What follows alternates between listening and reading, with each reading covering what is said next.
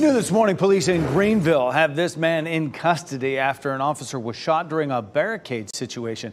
About 2 o'clock this morning, police arrested this man who they say shot through a door and hit that officer. The arrest ended a 5-hour standoff. It started when police responded to an apartment complex last night around 8:30 for a domestic call. An officer went to the door to check on what was happening, and a person inside shot through the door and hit that officer.